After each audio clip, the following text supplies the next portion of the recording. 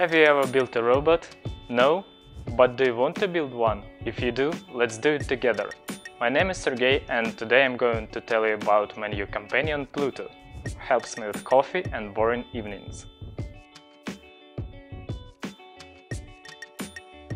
So what is it made of? It has two wheels, camera, Wi-Fi, and it's controlled via browser. You can drive it to the coffee machine in the hall and back, or sneak around from another part of the world.